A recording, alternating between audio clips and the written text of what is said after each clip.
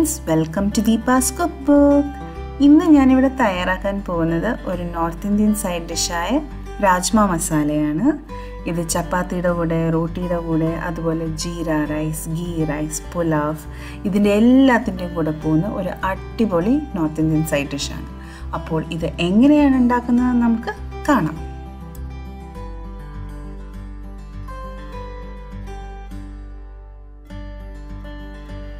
ആദ്യം നമുക്ക് രാജ്മ ഒന്ന് വേവിച്ചെടുക്കാം. ഇതിന് വേണ്ടിയിട്ട് ഞാനിവിടെ ഒരു പ്രഷർ കുക്കർ എടുത്തിട്ടുണ്ട്. ഇതിലേക്ക് തലേദിവസം കുതിർത്ത് വെച്ച 1 കപ്പ് രാജ്മ ചേർത്ത് കൊടുക്കാം.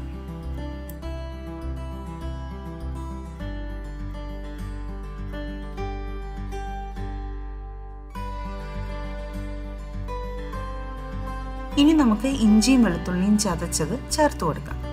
ഇവിടെ ഞാൻ 2 അല്ലി വെളുത്തുള്ളിയും ഒരു ചെറിയ കഷ്ണം ഇഞ്ചിയുമാണ് എടുത്തിരിക്കുന്നത്. ഇതിലേക്ക് ആവശ്യത്തിന് ഉപ്പ് ചേർത്ത് കൊടുക്കുക. 1/4 ടീസ്പൂൺ മഞ്ഞൾപ്പൊടി ചേർത്ത് കൊടുക്കാം. ഇനി ഈ രാജ്മ വേവാൻ വേണ്ടിയിട്ട് നമുക്കിതിലേക്ക് 3 കപ്പ് വെള്ളം ചേർത്ത് കൊടുക്കാം.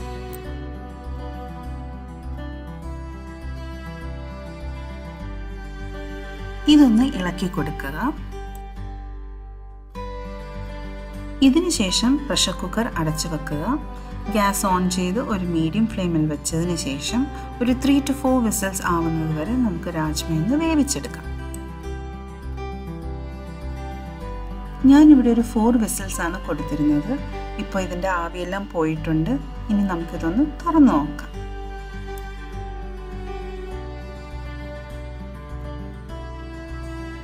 രാജ്മ ഇവിടെ നന്നായി വെന്ത് വന്നിട്ടുണ്ട്. ഇതൊന്ന് മാറ്റി വെച്ചതിന് ശേഷം നമുക്ക് മസാല റെഡിയാക്കാം. ഞാനിവിടെ ഒരു പാൻ മീഡിയം ഫ്ലെയിമിൽ ചൂടാക്കാൻ വെച്ചിട്ടുണ്ട്. പാൻ ചൂടായി കഴിയുമ്പോൾ ഇതിലേക്ക് 2 ടേബിൾ സ്പൂൺ എണ്ണ ഒഴിച്ചു കൊടുക്കുക. എണ്ണ ഇവിടെ ചൂടായി വന്നിട്ടുണ്ട്. ഇനി നമുക്കിതിലേക്ക് ഒരു ബേ ലീഫ് ചേർത്ത് കൊടുക്കാം. 2 കഷ്ണം ഏലക്ക ചേർത്ത് കൊടുക്കാം. ഇനി ഇതിലേക്ക് 3 കഷ്ണം ഗ്രാമ്പു ചേർത്ത് കൊടുക്കാം. പിന്നെ ഒരു ചെറിയ കഷ്ണം പട്ടയും ചേർത്ത് കൊടുക്കാം. ഇവ ചെറുതായിട്ടൊന്ന് മൂപ്പിച്ചെടുക്കുക.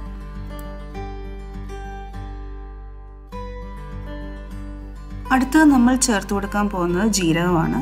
അത് 1 ടീസ്പൂൺ ചേർത്ത് കൊടുക്കാം.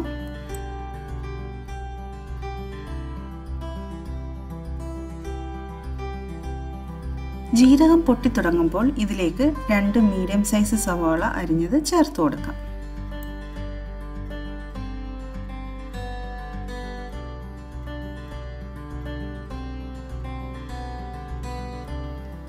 സവാള ഒരു ട്രാൻസ്ലൂസൻ പരുവം ആവുന്നത് വരെ ഇളക്കി കൊടുക്കാം.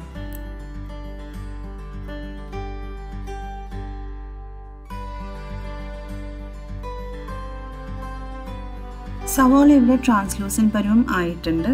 ഇനി നമുക്കിതിലേക്ക് നല്ലൊരു ടീസ്പൂൺ ഇഞ്ചി വെളുത്തുള്ളി പേസ്റ്റ് ചേർത്ത് കൊടുക്കാം.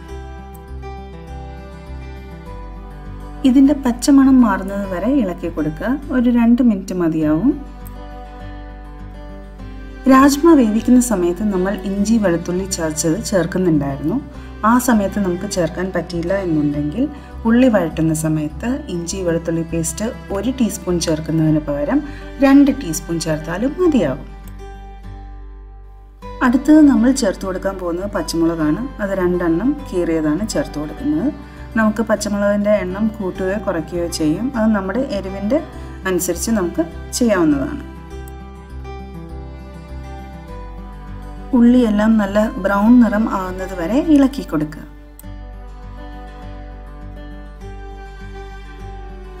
ഉള്ളിയെല്ലാം നന്നായി വഴണ്ട് വന്നിട്ടുണ്ട്. നല്ല ബ്രൗൺ നിറമായിട്ടുണ്ട്. ഈ ഒരു പരുവാകുമ്പോൾ നമുക്ക് പൊടികളെല്ലാം ചേർത്ത് കൊടുക്കാം. പൊടികൾ ചേർത്ത് കൊടുക്കുന്നതിന് മുമ്പായിട്ട് നമുക്ക് ഫ്ലെയിം ഒന്ന് കുറച്ച് വെക്കാം. മഞ്ഞൾപ്പൊടി ഒരു 1/4 ടീസ്പൂൺ ചേർത്ത് കൊടുക്കാം. മല്ലിപ്പൊടി 2 ടേബിൾ സ്പൂൺ ചേർത്ത് കൊടുക്കുക.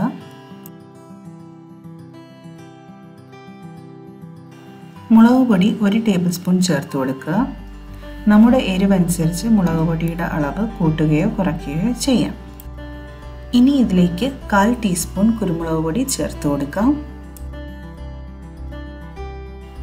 അടുത്തത് നമുക്ക് 1/2 ടീസ്പൂൺ ഗരം മസാല ചേർത്ത് കൊടുക്കാം. ഇനി ഈ പൊടികളുടെ പച്ചമണം മാറുന്നത് വരെ ഇളക്കുക. ഒരു 3-4 മിനിറ്റ് മതിയായിരിക്കും.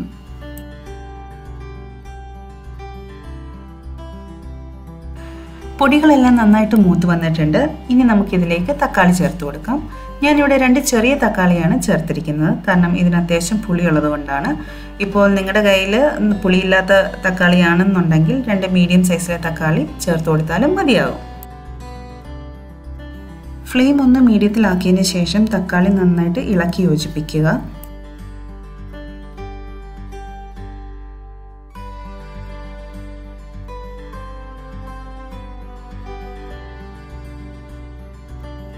തക്കാളി ഇവിടെ നന്നായിട്ട് മിക്സായി വന്നിട്ടുണ്ട്. ഇനി നമുക്കിതൊന്ന് അടച്ച് വേവിക്കാം.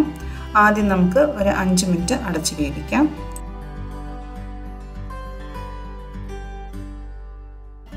അഞ്ച് മിനിറ്റ് കഴിഞ്ഞിട്ടുണ്ട്. ഇനി ഇതൊന്ന് തുറന്ന് ഇളക്കി കൊടുക്കാം.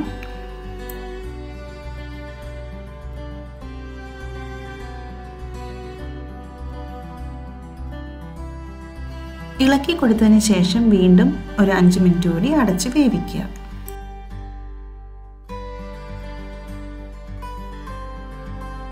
അഞ്ച് മിനിറ്റ് കഴിഞ്ഞിട്ടുണ്ട്. ഇനി നമുക്കിതൊന്ന് തുറന്നു നോക്കാം. തക്കാളി ഇവിടെ നന്നായി വെന്ത് വന്നിട്ടുണ്ട്. ഇതൊന്ന് 2 മിനിറ്റ് കൂടി ഇളക്കി കൊടുക്കാം.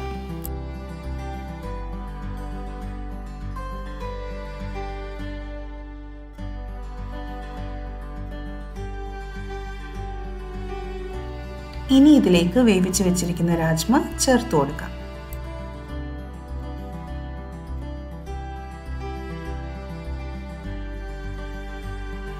നന്നായി ഒന്ന് ഇളക്കി യോജിപ്പിക്കുക.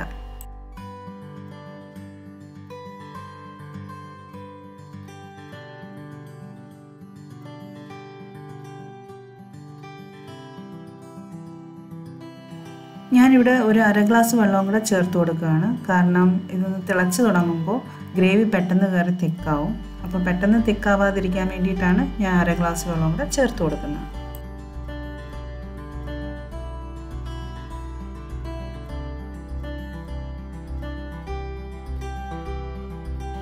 കറി ഇവിടെ തിളച്ച് വരാൻ തുടങ്ങിയിട്ടുണ്ട്.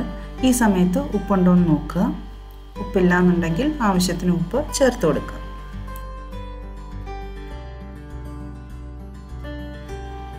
ഇതൊന്ന് ഇളക്കി കൊടുത്തതിന് ശേഷം കറി ഒന്ന് 5 മിനിറ്റ് നന്നായിട്ട് തിളപ്പിച്ചെടുക്കുക. 5 മിനിറ്റ് കഴിഞ്ഞിട്ടുണ്ട്. ഗ്രേവിയൊക്കെ ആവശ്യത്തിന് തിക്കായി വന്നിട്ടുണ്ട്. ഇനി ഇതിലേക്ക് കസ്തൂരി മേത്തി ചേർത്ത് കൊടുക്കാം. ഞാനിവിടെ നല്ലൊരു ഞുള്ളു കസ്തൂരി മേത്തിയാണ് എടുത്തിരിക്കുന്നത്. അത് കൈകൊണ്ട് ഒന്ന് പൊടിച്ച് ചേർത്ത് കൊടുക്കാം. നന്നായി ഇളക്കി യോജിപ്പിക്കുക. 1 മിനിറ്റിന് ശേഷം അരിഞ്ഞു വെച്ചിരിക്കുന്ന ഒരു പിടി മല്ലിയില ചേർത്ത് കൊടുക്കുക.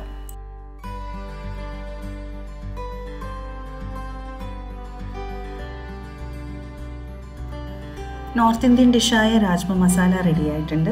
ഇത് ചപ്പാത്തിയുടെ കൂടെയോ ഗീ റൈസിൻ്റെ കൂടെയോ ജീര റൈസിൻ്റെ കൂടെയോ ഒക്കെ കഴിക്കാൻ പറ്റിയ നല്ലൊരു സൈഡ് ഡിഷാണ്. അപ്പോൾ ഈ വീഡിയോ ഇഷ്ടപ്പെട്ടെങ്കിൽ നിങ്ങൾ തീർച്ചയായിട്ടും ലൈക്ക് ചെയ്യുക, ഷെയർ ചെയ്യുക, കമൻറ്റ് ചെയ്യുക. അതോടൊപ്പം നിങ്ങൾ പുതുതായിട്ടാണ് എൻ്റെ ചാനൽ കാണുന്നതെന്നുണ്ടെങ്കിൽ സബ്സ്ക്രൈബ് ചെയ്യാനും മറക്കരുത്. പുതിയ വീഡിയോസിൻ്റെ നോട്ടിഫിക്കേഷൻ ലഭിക്കുവാൻ വേണ്ടിയിട്ട് തൊട്ടടുത്തുള്ള ബെല്ലൈക്കണിലെ ഓൾ സെലക്ട് ചെയ്യാനും മറക്കരുത്. അപ്പോൾ അടുത്ത വീഡിയോയിൽ കാണുന്നത് വരെ ബൈ.